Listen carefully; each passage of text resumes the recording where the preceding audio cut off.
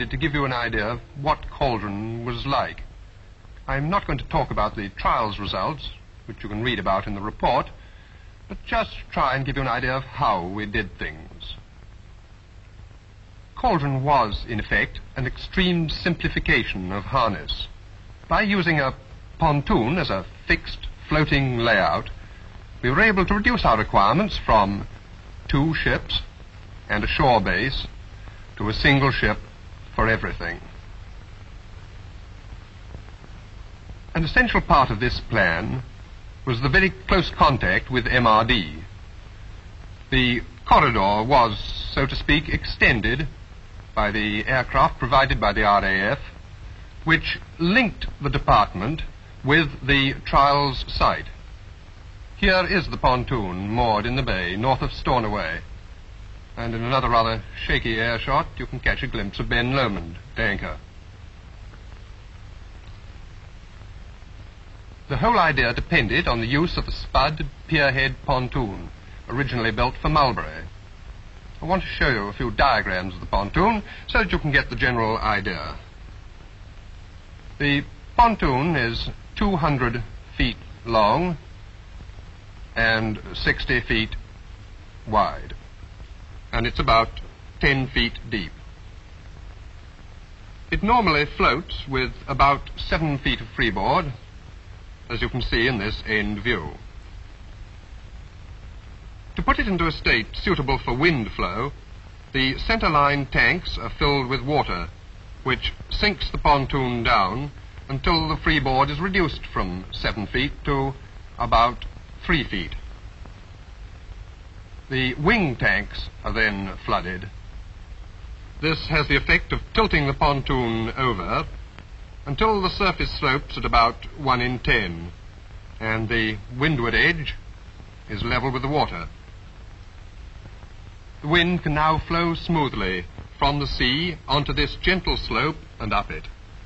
This flooding and listing are done by machinery in compartments below deck.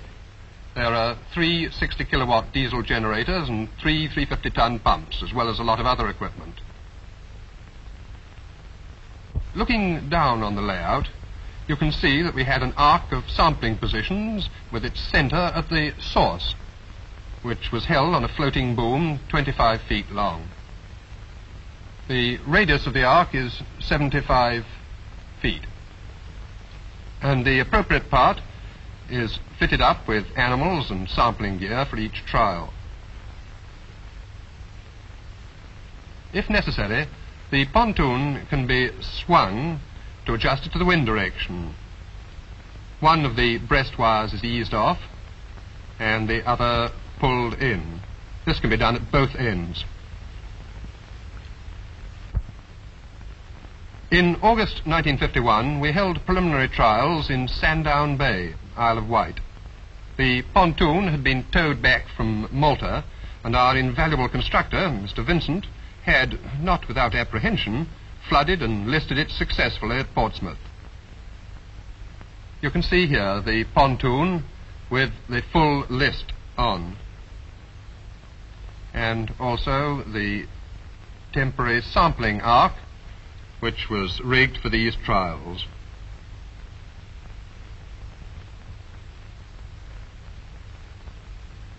The Porton engineer and naval constructor in consultation. These preliminary trials were intended to prove the general principle and were fully satisfactory.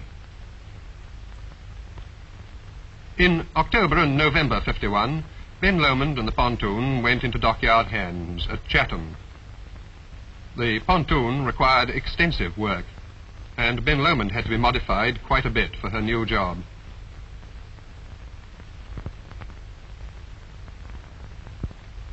Meanwhile, special stores and equipment were being designed and made and assembled at MRD.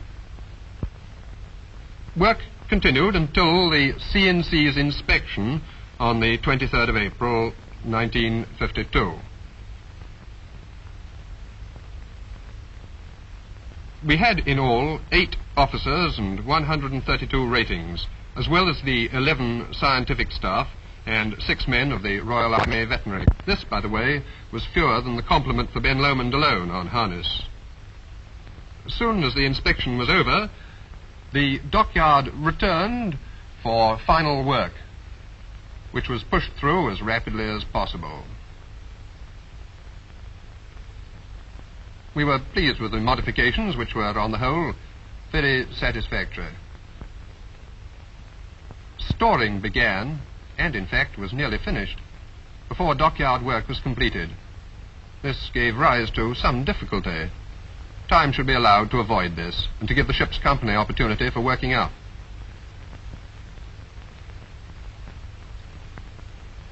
Unpacking went on in the laboratories as stores were received. And before stowing for passage, the items were checked.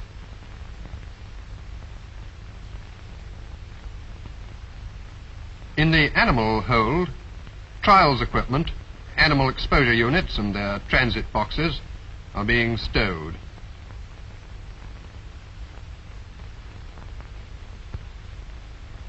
The ship moved out to a buoy a week before sailing for fumigation, which was most successful. We were completely free from rats and cockroaches. The last stores taken on board were guinea pigs, here being brought to the ship's side door and into the clean hold. Later consignments came from Porton by aircraft to Stornoway. Conditions in the animal holds were good, with excellent ventilation and temperature control. We had no deaths on the clean side. Temperature was kept at 65 Fahrenheit or a little lower as far as possible. Pelleted food was kept in large hoppers with valves at the bottom. We had space for about 6 tons of guinea pig food and 1.5 tons of monkey food. The animals also got fresh green stuff. Water was dispensed from a multiple filler dealing with 5 bottles at a time. The normal ship's supply of distilled seawater was used. Water bottles being fixed to the guinea pig trays, each of which held 8 pigs. We had room for 2,400 pigs and 100 monkeys on the clean side, and the same in the dirty hold. The monkeys lived in individual cages. The day before sailing was devoted to a thorough cleaning of the lab area, which was attacked with great vigor and some heartfelt comment.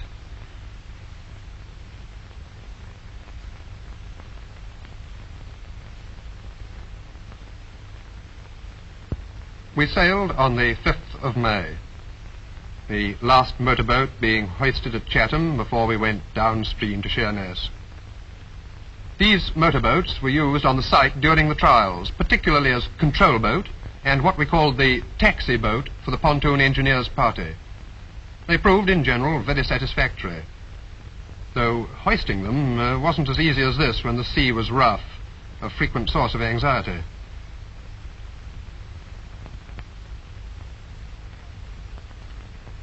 On the way downstream, we passed Campania, due shortly to leave for the Montebello atomic trial. Last stores were taken on board at Sheerness, and we set off.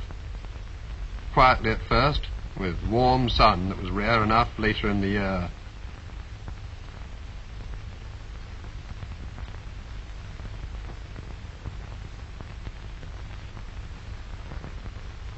The captain shows amusement at the engineer's expense.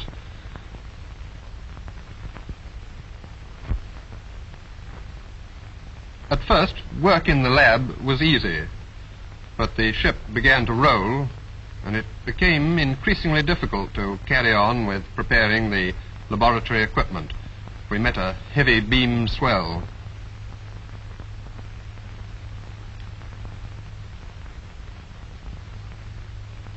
It was, however, possible to do some washing and sterilizing of glassware, but when we found that the ship could roll quite a lot, even anchored at the site, it became necessary to take special measures about our anchoring position.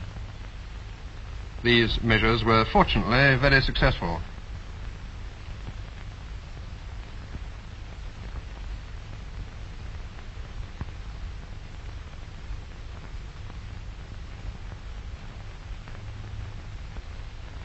The Cauldron Mark I, and lab staff getting a new slant on the situation.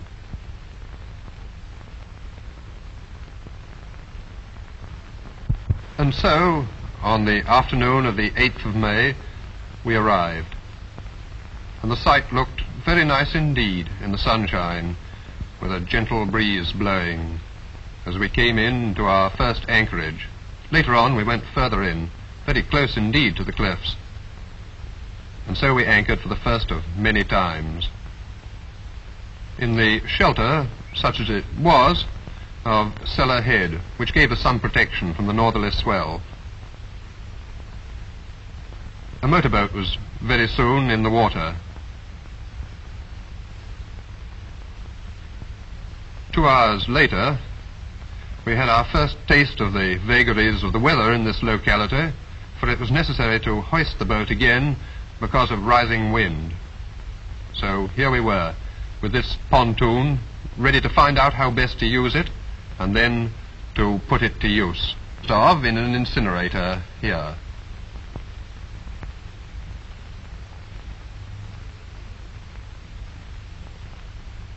I'm now going to follow through the actual operations in detail. The first stage in preparation is boxing of animals for exposure. This job is started about a couple of hours before the first bomb is fired. That is, about an hour before we load the boat and go to the pontoon. The guinea pig unit was designed for Cauldron. It was made to hold up to 10 pigs and 2 impingers. The animal is held by the neck with the head exposed. The units are carried forward and stacked by the place where assembly will be finished by fitting the sampling apparatus, that is, the impingers, and fresh trays are brought to the boxing point. The requirements for a day's trials was of the order of 225 guinea pigs, that is, 45 of these frames with 5 pigs each, which we found a suitable number at each point. The units are handed up to the table where impingers are fitted. The impingers have already been prepared in the laboratory. Here they're fitted into the frames and their rubber connecting tubes are attached. The unit is now complete and ready to go in its place on the sampling ark on the pontoon. The frames are put into a transit box which is closed and hoisted onto a platform.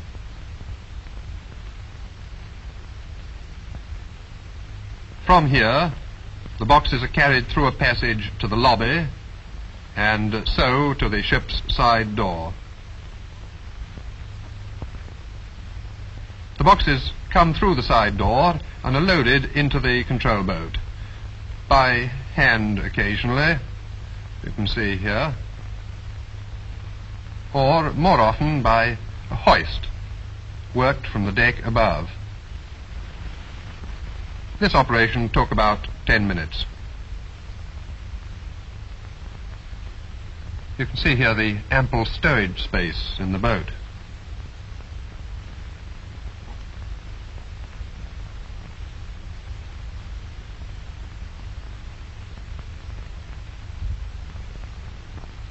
The trial team now joins the control boat. 3 lab staff, 3 vets, and the radio officer make up the pontoon team of 7. The trials officer, naval officer, and meteorologist stay in the control boat during the trials. The boat goes to the pontoon, a little less than a mile away,